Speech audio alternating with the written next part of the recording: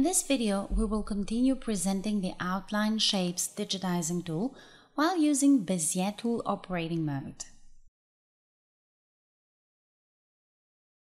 We have already presented context menu, drawings and the geometry digitizer operating modes for the Outline Shapes tool. Now let's switch to Bezier tool to conclude the various operating modes available for the Outline Shapes digitizing tool. For the setting to take effect, you need to restart the software. When the tool is activated, left-click to draw points. Click once on the working area to set the starting node. Now a preview line appears from the starting point and follows the cursor. If you click once again, a line is added starting from the first defined point to the second. A new line begins from the second point. In this way, you can continue adding connecting lines.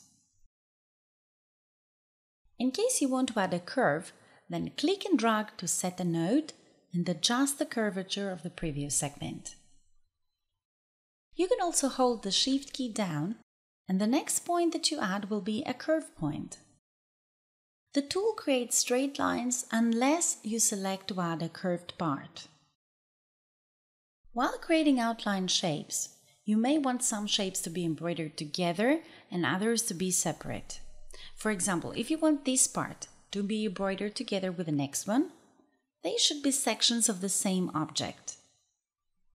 Using a single right-click, the current section is finalized, while the tool remains active in case you need to start a new section.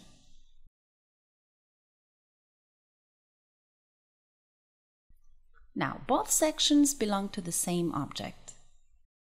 When you're ready to end the current object, right-click twice. As you can see, both parts belong to the same object, and they have connecting stitches, so they are embroidered together. The outline tool remains active, but if you create any new part, it will be a separate object.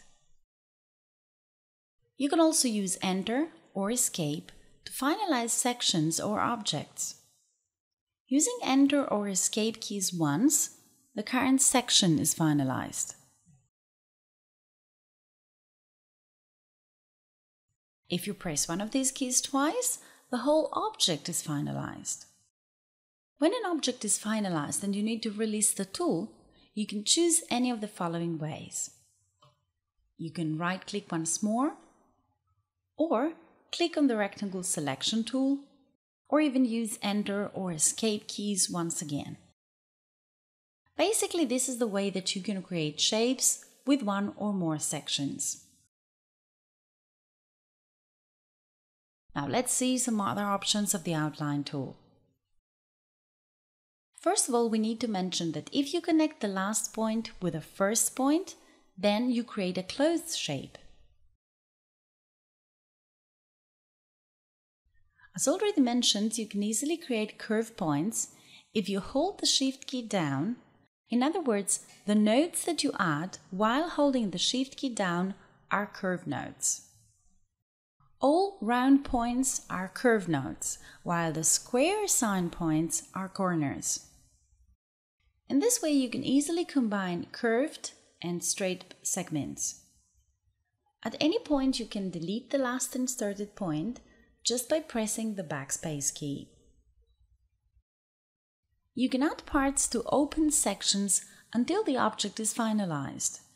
To do so, place the mouse over a starting or ending point, and you will see the cursor changing. Now, if you start drawing from that point, the new drawing is added to this section.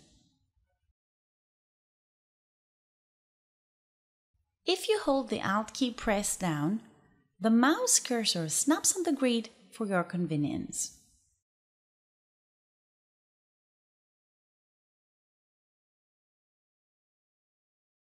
Finally, have in mind that you can easily create holes if you create any closed shape section on top of another.